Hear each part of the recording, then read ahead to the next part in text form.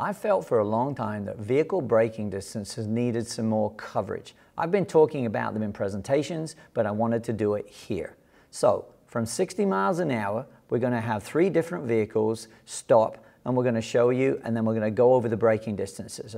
Here's the first one. This is a full-size pickup truck from 60 miles an hour, and we're doing it on a paddock area at a racetrack. The NCM Motorsports Park were kind enough to let us use their facility for this, and here's the first one.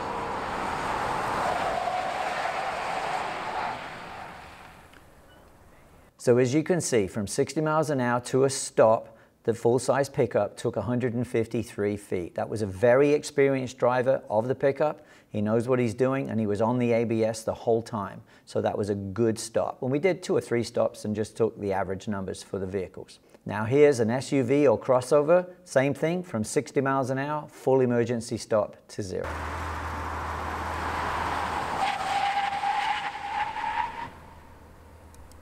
And as you can see, this one is a little bit shorter, 126 feet from 60 miles an hour for this one.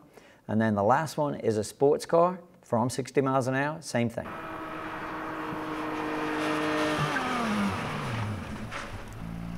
That was 85 feet. So here's a graphic representation of the 3 vehicles stopping. Full-size pickup, 153, SUV, 126, and the sports car, 85 feet. When you consider that the average vehicle length for a passenger car is about 14 feet, you can see that there's like 2 car lengths between the SUV and the full-size pickup, and about 3 car lengths between the sports car and the SUV. And that would be 5 full car lengths between the sports car and the full-size pickup. Something to think about.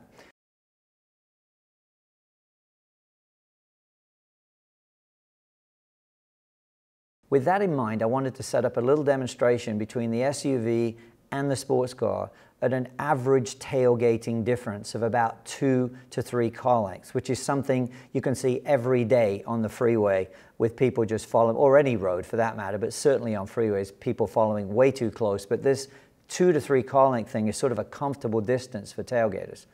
And here we go. The SUV driver is expecting the sports car to stop, which is something you would never know in a tailgating situation. And we're doing the 2 to 3 car lengths, 60 miles an hour, and we'll look at the stopping distance. And here's the sports car. Like I said, the SUV knew they were going to stop somewhere, just didn't know when, and they could not stop. There was no chance. That sports car can stop in 85 feet from 60 miles an hour. The SUV cannot possibly do that. And you see there 2 to 3 clear car lengths. That would have been a fairly solid rear end impact. The other thing about this is it's not just about tailgating. When people pull out in front of another vehicle, think about what you're doing. Because if you're pulling out in front of somebody and they might be in a large SUV pulling a trailer, or even a semi, a loaded semi can probably not stop from 60 miles an hour in 300 feet. So you really need to understand braking distances when you're driving, and it's something to think about, maybe more than you did before.